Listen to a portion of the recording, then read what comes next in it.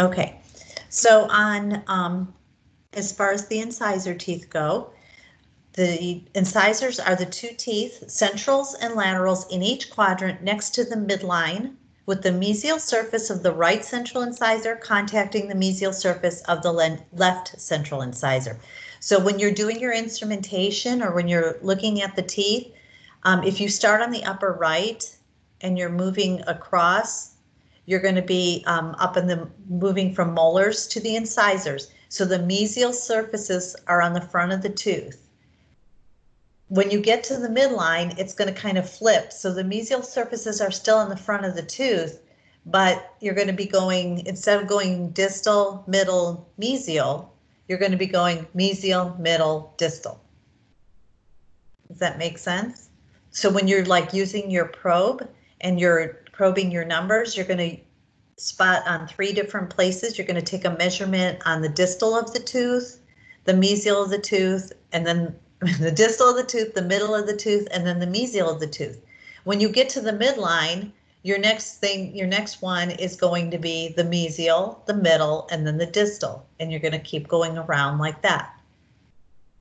Does that make sense to everybody? It's kind of important when you're going through all of this that you know what surfaces we're talking about so that everything else can make some sense. The functions of the incisors is they cut food or incise, they articulate speech, they support your lips for aesthetic purposes, and they guide your mandible during movement. So all of your teeth, since they are in occlusion together, they sort of guide each other as to how they're supposed to end up together. There's a very specific pattern between the fossas and the cusps of how they should meet with each other, and the incisors help to make that happen. Their most important function is to cut food. You bite into sandwiches and stuff with your incisor teeth. Your maxillary central incisor crown is the longest incisor crown. It is not the longest tooth, but it is the longest incisor crown. And there are 3 mamelons on it and 4 developmental lobes. So as far as the developmental lobes, since it's an anterior tooth, we'll have 3 on the facial or labial surface, and we'll have 1 on the lingual surface where the cingulum is located. Your incisor teeth, if you look at this picture on slide 5, is everybody okay? Do the slides match so far?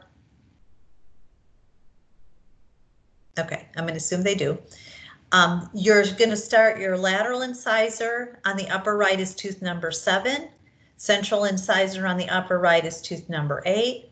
Central incisor on the upper left is tooth number 9. And lateral incisor on the upper left is tooth number 10. But then you drop down to the mandibular left lateral incisor is tooth number 23. Your mandibular left central incisor is tooth number 24. Mandibular right central incisor, tooth number 25. And mandibular right lateral incisor, tooth number 26. Your incisors have a contact as well. And if you look at the picture on slide 6A, that's how your incisor teeth, this would be like a side or a proximal view. This is how your incisor teeth should meet with each other. They can wear on each other if they aren't meeting properly. And this picture on the right side, picture B, shows you how if the teeth are touching in the wrong places, such as edge to edge, that they will wear the tops flat. Some of you may have flat surfaces on your teeth. Those little wear spots are called facets, F-A-C-E-T-S. So we're going to go over some directions. This was brought up in your first chapter, but I kind of skipped over it because there was a lot of other terminology to learn in the first chapter.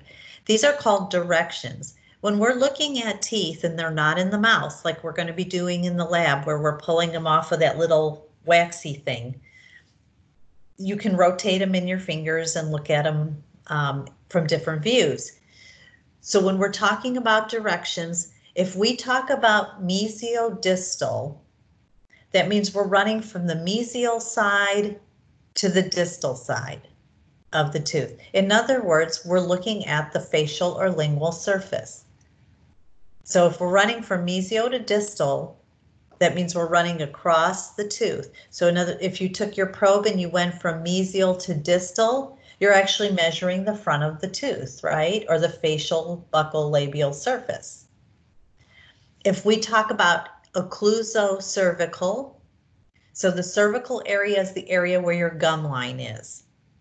The area of the tooth closest to the gum line is the cervical area. The area closest to the biting or cutting surface is either going to be the occlusal or the incisal.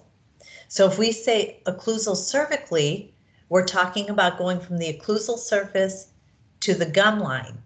So if you took your probe and you just dragged it from the occlusal surface to the gum line or occlusal cervically, you're actually dragging your probe to measure the height of something, the height of the tooth.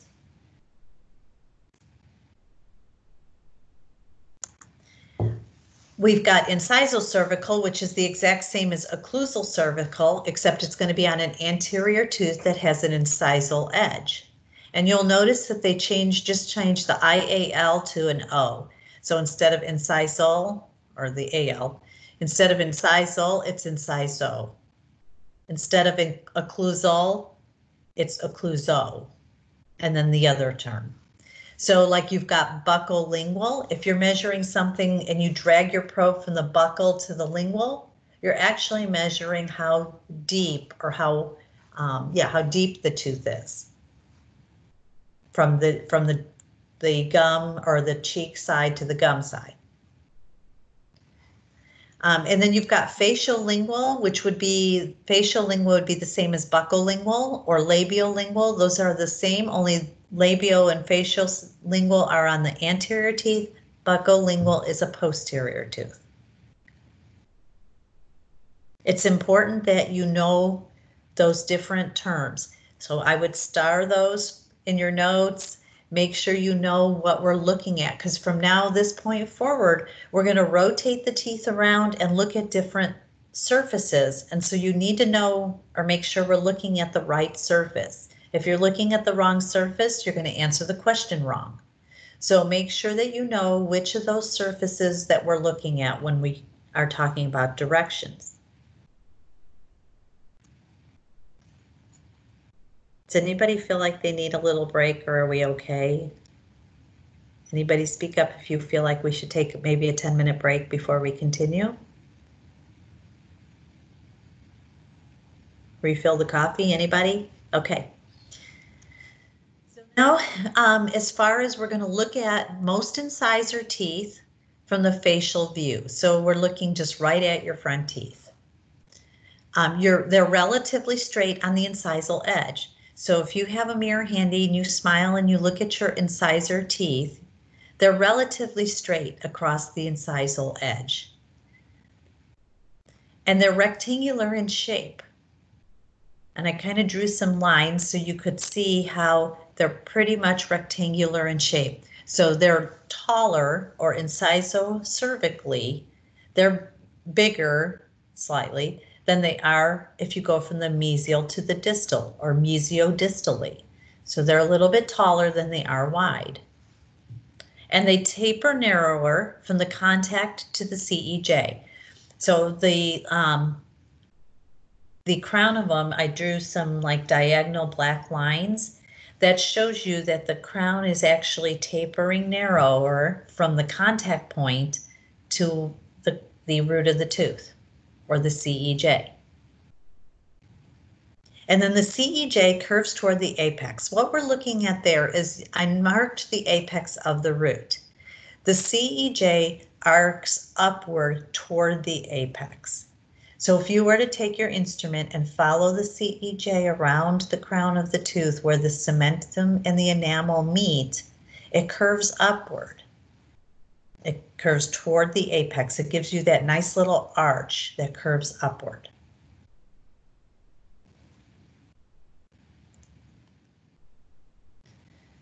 So all of your incisors have some similar characteristics characteristics except your mandibular central incisors. They're kind of a unique tooth.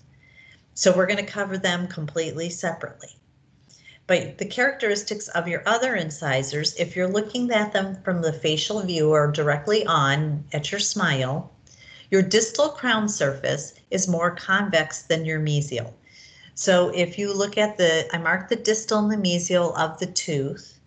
So if you look at the mesial and the distal, how much they round on the crown, you'll see that your distal rounds more than your mesial. That's one of your identifying characteristics when you're looking at teeth that are not in the mouth, is you're going to look at the angles of the two sides.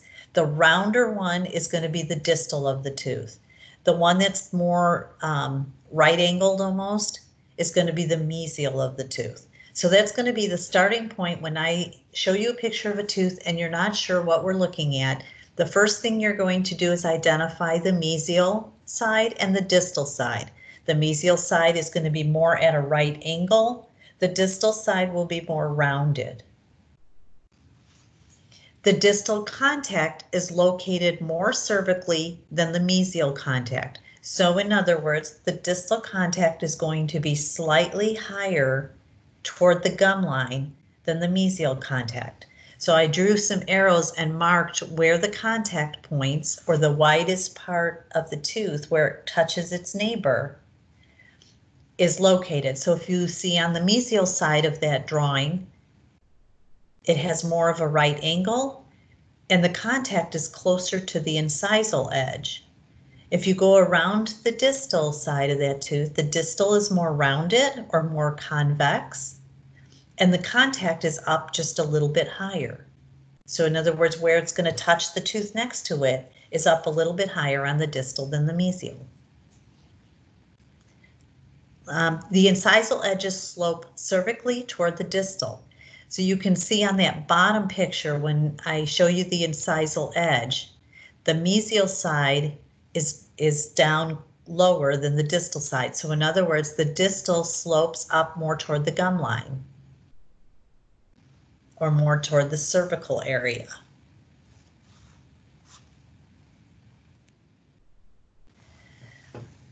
On the from the lingual view of an incisor, the lingual surface is narrower, seen best incisally.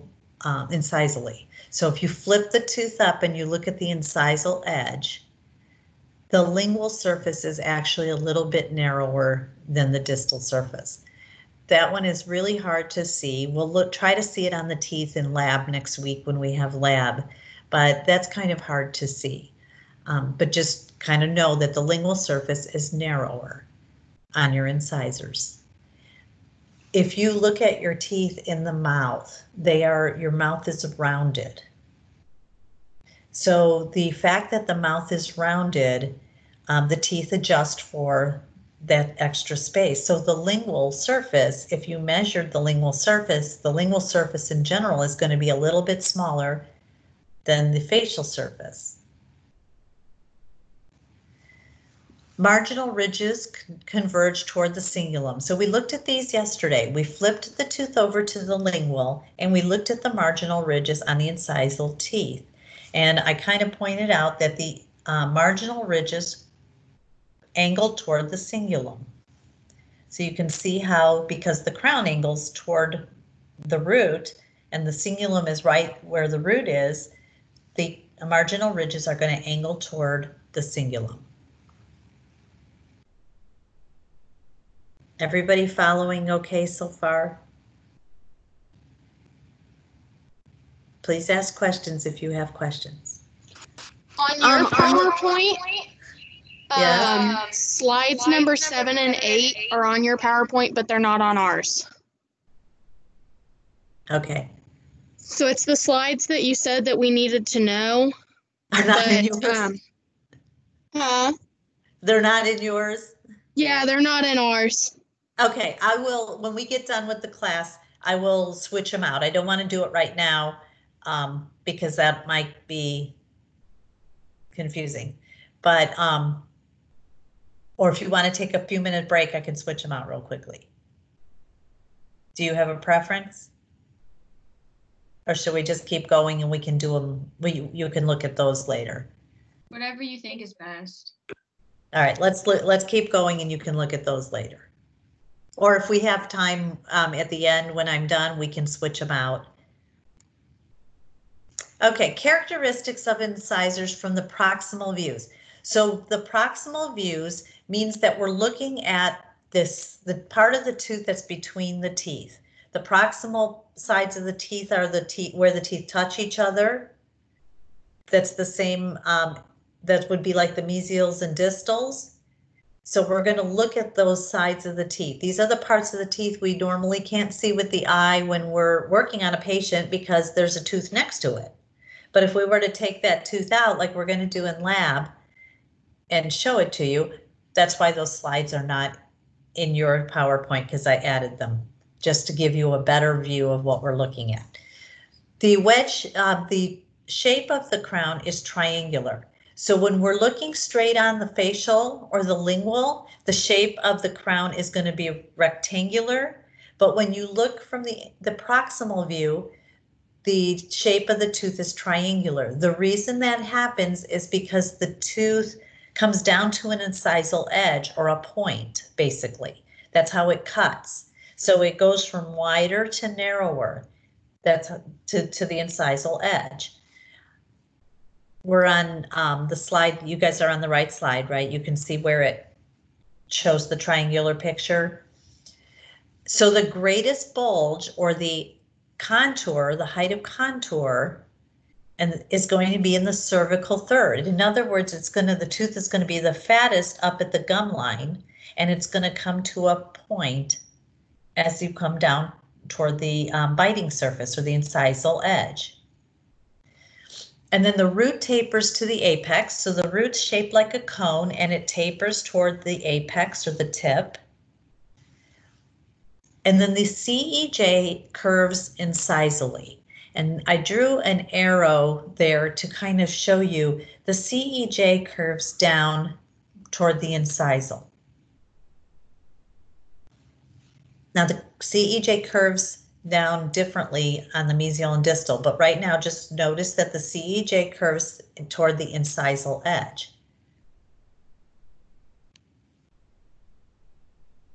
There's a concave lingual fossa incisal to the cingulum. So if you took your tongue and you found the cingulum on your lateral incisor, right after you get off of the cingulum and onto the enamel surface, there's a little concave fossa there, fossa being a depression or an indentation. It dips in a little bit right there. And your incisal edge runs across between the widest points on the mesial and distal, so that your incisal edge is that wide part between the mesial and distal. Excuse me. Your labial outline is broader or less convex than the lingual. So if you look at the top surface, you've got the tooth and you're looking at the incisal edge.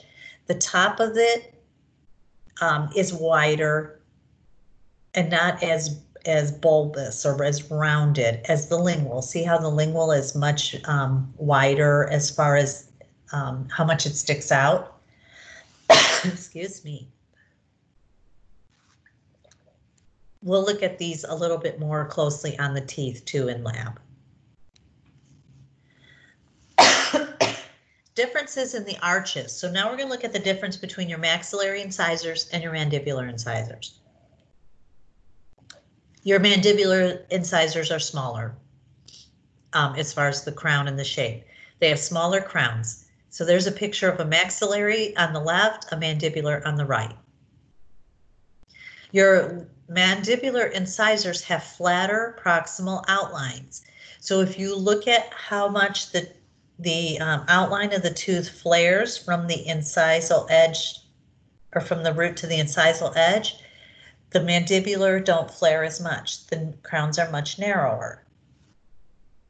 The contacts are closer to the incisal edge. I marked the contacts with those light blue lines. On the tooth on the left, which is a maxillary central incisor, the contact points are closer to the gum line. They're still in the incisal third, but they're closer to the gum line. The mandibular teeth, the incisors, the centrals particularly, are almost right at the top of the tooth. So in other words, they contact their neighboring teeth almost right at the top of the tooth. That's why sometimes it's hard, especially when a person grinds their teeth and they've flattened out the incisal edges a little bit. It's hard to get floss between them because the contact sits right at the top. So you start to try to wiggle the floss in and it just sort of slides around across the incisal edge. So you almost have to kind of work it or thread underneath it and come up. The roots are relatively longer compared to the crowns. So if you look at the crown to root ratio, the roots are a little bit or more longer than the crown compared to the maxillary ones. So if you compare the crown and root to on a maxillary and you compare the crown to the root on a mandibular, the root is longer than the crown on the mandibular than what it is on the maxillary. Mandibular incisors have smoother lingual surfaces. So if you take your tongue and you rub it along the lingual surfaces of your upper incisors, everybody do that right now. You can feel some of the grooves in the teeth. It's a little bit rougher. If you take your teeth right now, or your tongue right now, and rub it against the lingual surfaces of your lower teeth or your mandibular incisors, they're very smooth. You don't feel all the grooves and stuff. So now we're going to compare the crown shape of the two maxillary incisors. You've got a maxillary centrals and you've got maxillary laterals, and we're going to compare the maxillary centrals to the maxillary laterals. So your maxillary central incisor has a wider, longer crown. So if you look at your own teeth and you smile, your maxillary central incisors are bigger crowns than your maxillary lateral incisors. Your maxillary lateral incisor is relatively narrower. So there's kind of a big difference between the sizes of the crowns.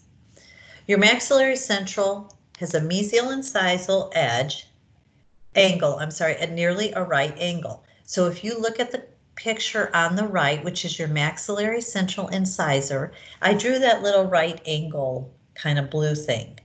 So you can see that it's almost at a right angle. It's just a few degrees off. But if you look at the picture on the right side, the left side, which is your lateral incisor, you've got a little bit less than a 90-degree curve there. It's a little bit sharper of a curve. And then your maxillary lateral has both mesial incisal and distal incisal angles that are more rounded than the central. If you look at those two corners, you can see that the mesial of the central is more pointed than the mesial of the lateral, and same thing in the distal. The distal of the central is a little bit more round, but the distal of the lateral is more rounded. Can everybody see that in the picture, I hope? The proximal contact area of the maxillary incisors from the labial view. So we're looking straight at your teeth and we're going to look at the contact areas. The mesial and the distal contacts are in the incisal third. So if you took your tooth and you made horizontal lines and divided the tooth crown, not the whole tooth, just the crown, into thirds, you would have an incisal third, you would have a middle third, and you would have a cervical third. So the area closest to the gum line would be your cervical third, the middle area would be your middle third, and the area closer to the incisal edge is the incisal third. So in chapter 1, they talked a little bit about dividing the teeth. So that's how one of the ways they divided it. The other way, they went from mesial, middle, and distal. So basically they made a tic-tac-toe board out of the crown of a tooth. And so when you do that, the mesial and distal contacts are in the incisal third.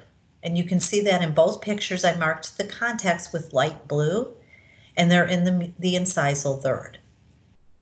But on the lateral, which is the one on the left, the contacts are more cervical than the centrals. So you can see the centrals are almost to the incisal edge. As you go back one tooth to the lateral, the contact moves up just a little bit. So it's still in the incisal third, but it's closer to the middle than the central is. And the maxillary lateral's distal contact is more cervical. It could be almost or into the middle third. So you can see that the contacts, as you go farther back, they're going to move slightly up or more cervical. I shouldn't say up because you could be looking at a mandibular tooth and they're going to be going down. On a maxillary, the contact goes from the incisal edge and it works its way up toward the cervical. There's something called a peg lateral. So it's a kind of a developmental anomaly that you can see in patients. You will see it in patients. It's called a peg lateral. So when the lateral teeth are forming, the crowns of the lateral teeth, they form in a peg shape. So they look like a little cone. It's a genetic condition. So you will see it in families, and you will see it in your practice. It's not that uncommon. Oftentimes the patient will have crown or some kind of cosmetic covering done on the tooth to give it the full shape, because they look kind of like almost like canines, but they're even more narrow and pointier than a canine. So they're not a very attractive tooth most of the time. And so most of the time the patient will have some kind of cosmetic stuff done, but it's called a peg lateral. So your maxillary central incisor root is relatively shorter than the crown. So the maxillary central incisor root is relatively shorter than the crown. So that's kind of worded funny. The root is still longer than the crown, but the crown is closer to the same size. The lateral, the crown and the root are a lot different in size, and you can kind of see that in that picture. The crown of the lateral compared to its own root is smaller than when you look at the crown of the central compared to its own root. The maxillary central root is shorter, thicker, and more cone-shaped. So it's a much thicker, more broad root than the lateral incisor root. Of course, the crown is more broad, so of course the root is going to be more broad. There is a lingual fossa. The maxillary lateral has a deeper lingual fossa, and the maxillary lateral incisor has a pit at the base of the fossa. We will look at that when we look at our teeth next week, but that pit is prone to decay. So children who drink, or adults even, who drink a lot of soda, where they're sipping the soda and it's staying right against their front teeth, will commonly get decay in that cingulum. And then the maxillary central incisor cingulum is more developed and is off-center toward the distal.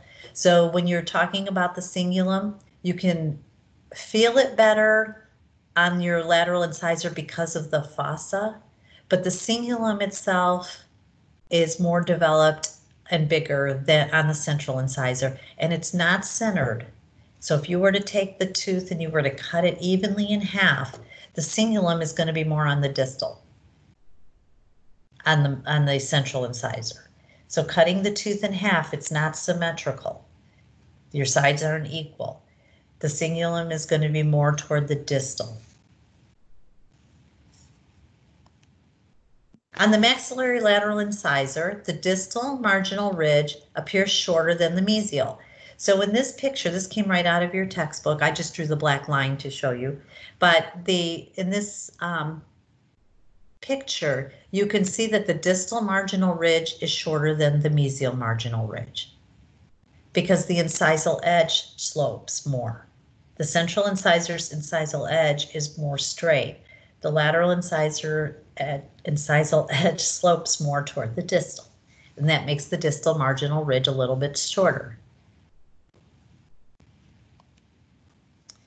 Root shapes. This is where it's important to you because you're going to be root planing these teeth. All incisor roots have lingual surfaces that are convex. So in other words, the lingual surface bulges out more. The labial surface or the facial surface is a little more flat. The lingual surface is more rounded. So you can see that in the picture. These, this illustration, these are cross sections of the root. So that very top little circle was a cross section of where that line is. The middle picture of that root is where that, about the middle of the root. And then the bottom picture is the root closest to the crown. So the root gets wider as you get closer to the crown, as you can see, and it becomes more, the labial surface flat is a little bit flatter and the lingual is more convex. Does anybody have questions about that? Okay. Do you have this picture? Yes. Yes. Yeah. Okay, Yeah. good. Thank you. Good. Okay, cervical line of the maxillary incisors from the proximal view. So now we're looking in between the teeth again. As on all anterior teeth, the mesial CEJ curves more than the distal. This is important. Put a star next to it. This is how when we hold up our teeth in our hands when we're in lab, when I show you a picture of a tooth during a quiz, or on a midterm practical, or on a final practical, and I have a picture of an anterior tooth, I might have a picture of the mesial and a picture of the distal and say which view is the mesial and which view is the distal. And the first way you're going to try and tell which one's which is that the CEJ curves more on the mesial than it does on the distal. And you can see where I drew the black line, the CEJ curves more on the mesial than the distal. This is important for you to know so that when you're doing your root planing and you're catching on something and you're not sure if it's calculus or the CEJ, you can kind of get a feeling of where the CEJ should be. And if you're on an area where the CEJ shouldn't be, then it's probably calculus. And then the largest proximal CEJ curve for all teeth is on the mesial surface of the maxillary central incisor. So the biggest amount of curve is what you see right there in that right picture on the mesial. Oh, that's not the central incisor. Sorry, never mind. It's on the maxillary central incisor. So the biggest curve is going to be right here on the mesial of your maxillary central incisor, and it's going to get not as curvy as you go back, but still going to be more curvy on the mesial than the distal for all your anterior teeth. This is where your little cheat sheet study guide comes in a little bit handy, so you can look at some of these things. Both maxillary central and lateral incisors have the heights of contour on the facial and the lingual and the cervical third. So if you look at these two incisor teeth, the height of contour, or the area of the biggest bulge on the facial and lingual, is in the cervical third. So in other words, at the gum line, they start out fat, and as you get toward the biting surface or the incisal edge, they get thinner. And the widest part of the root is in the cervical third. So the widest part of the root starts out fat, where the tooth is, where the enamel is, or the CEJ, and it gets thinner as it goes up. It forms like a cone shape.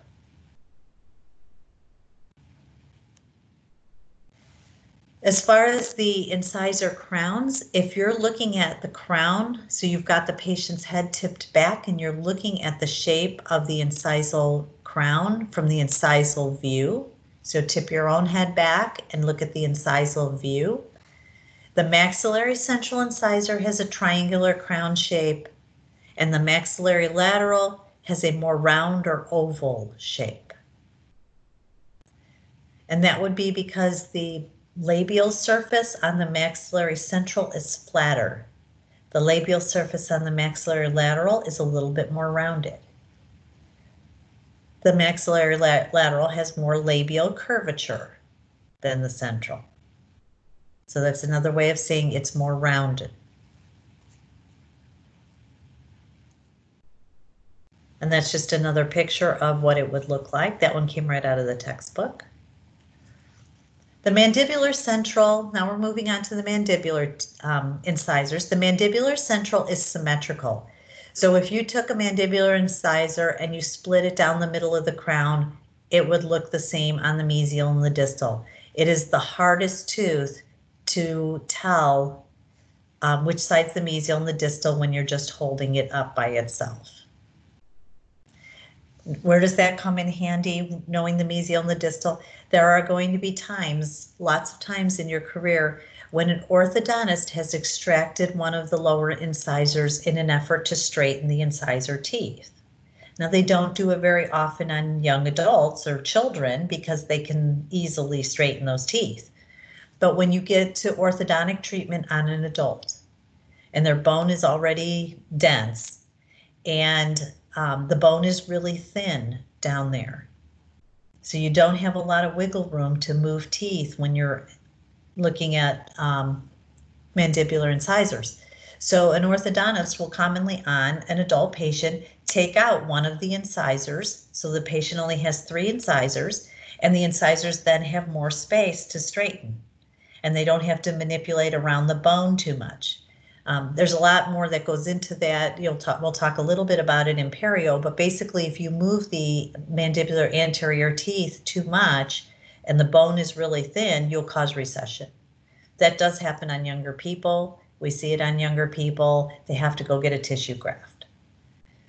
But on a younger person, they've got a lot of years. But on an older person, when you're doing ortho, you can usually get by with just taking out one of the incisors and not having to deal with the recession and the tissue grafting and all that stuff.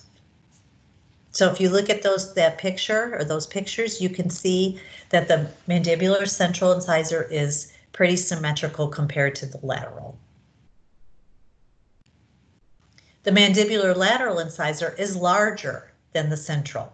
So unlike your maxillary incisors, where your central is much bigger than your lateral, the lateral is bigger than the central. And that's usually one of the ways you can start to tell when a patient has had an incisor removed because of orthodontic treatment.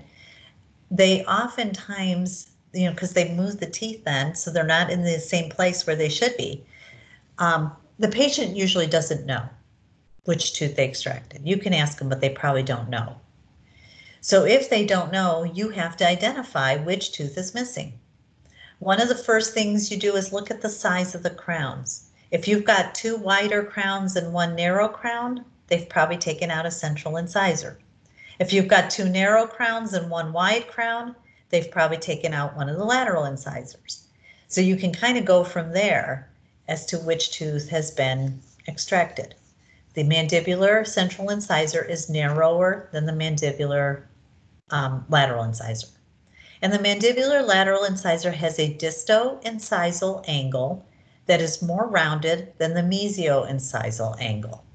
The mesio and distal incisal angles are equal on central incisors. So in that slide, I marked the disto-incisal angle and the mesio-incisal angle. So these are where we talked just the other day in lab about how your angles meet or how you meet in a corner of a room. So your disto-incisal is where your distal surface and your incisal edge meet. Your mesio-incisal is where your mesial surface and your incisal edge meet. And so on the mandibular lateral, it's more rounded. It has a distal incisal angle that is more rounded than the mesial. On the central incisors, they're the same. Because remember, the central incisor is symmetrical. So if you cut it in half, both sides are going to look the same or be mirror images of each other. The lateral is not like that. If you cut a lateral in half, one of the sides is going to be more rounded than the other, and that's going to be the distal side. So if you were holding a tooth in your hand and you knew it was a lateral incisor, or let's start with how would you know if it's a central or if it's a if it's a lateral, the way you would know if it's a central or a lateral is that on the lateral, the distal would be a little more rounded. So you would know right away that's the distal. The relative size of the incisors you can see in this picture. Your central incisors on your maxillary are bigger than your laterals. On your mandibular, you can see that the laterals are wider than the centrals.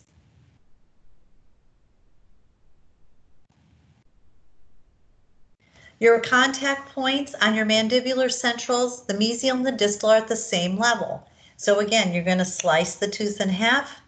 You're going to have mirror images of each other. So the contact points are going to be in the exact same spot. The mandibular lateral has a mesial contact that is more incisal than the distal. Just like the maxillary lateral, the mesial contact is more toward the incisal edge, and the distal contact goes a little more cervically. So on the maxillary teeth, the contacts are going to go up toward the cervical. On the mandibular teeth, the contacts will be going down toward the cervical. But either way, they're both going toward the cervical. The root to crown proportions of the mandibular incisors. The mandibular incisor roots appear to be longer relative to the crown than the maxillary incisor roots. So if you look at this picture, this is right out of the textbook too. On the left side, the maxillary central, the crown to root ratio is closer than on the mandibular, where the root seems a lot longer than its own crown.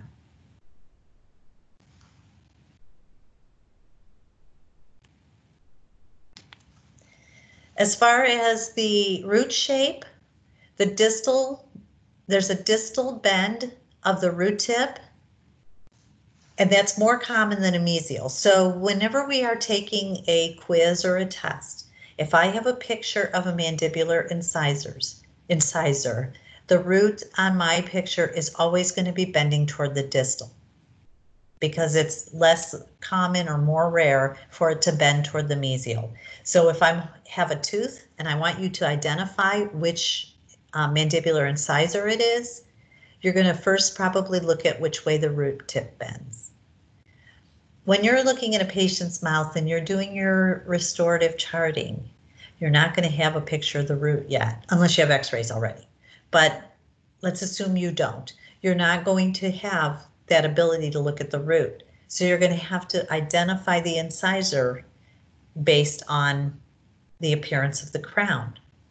If you have a root picture or a radiograph or an image, you will see the root bend toward the distal most of the time. So if the patient is missing an incisor and you don't know which one it is, you can kind of put your sleuth skills together and you can look at which way does the root bend. You can look at the incisor size of the crown and you can get an idea if it's a central or a lateral. And you should be able to figure out pretty easily which tooth it is that's missing. Both mandibular incisors have mesial and distal root depressions that are more prominent than in the maxillary incisors. So we're going to talk a little bit as we go through all of these chapters about root depressions and root grooves. Those are important because when you're root planing, you need to get your instruments into those grooves. And if you don't know where the grooves are, you're probably not going to get your instruments in them. And so you're going to miss calculus. And if I'm in clinic, I'm going to be there reminding you why you missed that calculus or asking you questions about your root grooves. But some of the instructors may not do that, but I will torment you. So the mandibular incisors have mesial and distal root depressions that are more prominent. So when you're scaling and root planing, your mandibular incisors have deeper root grooves on the mesial and the distal. And so if you think about where your salivary glands are and how much calculus a person builds up on their mandibular incisors, and now you've got to factor in deeper root grooves. So you're going to be doing some pretty aggressive scaling on those teeth most of the time. You got a lot of action going on those mandibular central incisors. The mandibular lateral cingulum is more distal to the mid-root axis than on the centrals. So if we're looking down at the incisal edge of your lower incisors, so you have your mouth open, you're laying back in the chair, and we're looking down at the top part of the incisal edge of your incisors on the mandible. Your midroot axis, which is like the center of the tooth, the cingulum is more distal to the midroot axis on the lateral. So in other words, the cingulum is not centered, it's more toward the distal. And that picture, I tried to show you as best I could that on tooth number 25, the central incisor, the cingulum is right in the middle because they're symmetrical. If you cut them in half, they're the same.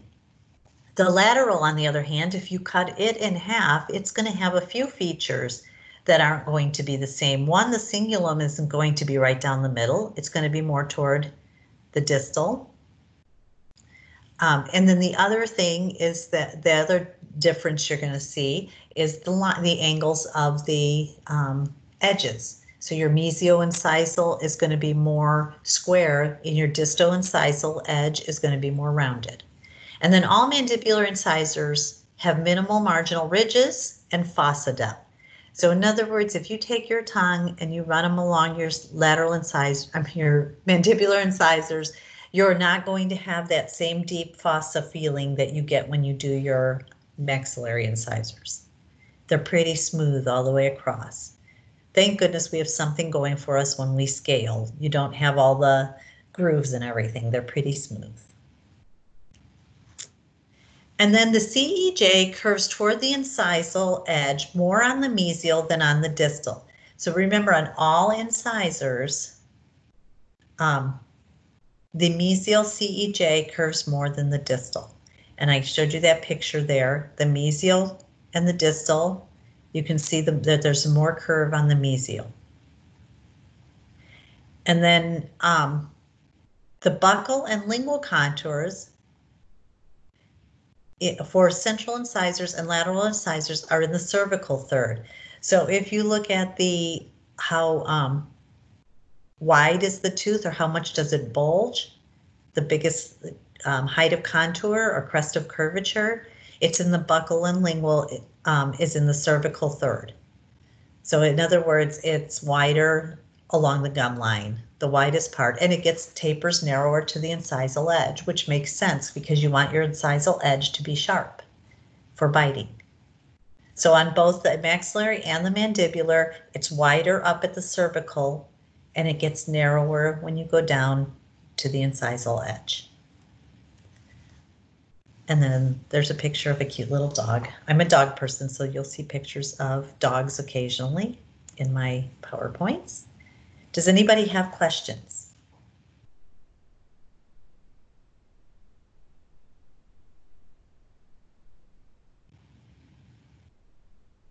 Anybody at all? Okay, so when we're in lab next week, we will look at the incisor teeth. The incisors are pretty easy. The canines are pretty easy. The premolars and molars get much more complicated, but by the time we get to the premolars and molars, you should be more familiar with the terminology. So when I say mesiodistal, you will know exactly what surface we're looking at. If I say we're looking at the proximal surface, you'll know exactly what we're looking at. So by the time we get to the premolars and molars, that part should come easily. Right now, if you're still struggling trying to figure out which view we're looking at, that's okay. We just need to keep practicing and we'll get it down. Anybody questions? I just had one quick question regarding the quiz.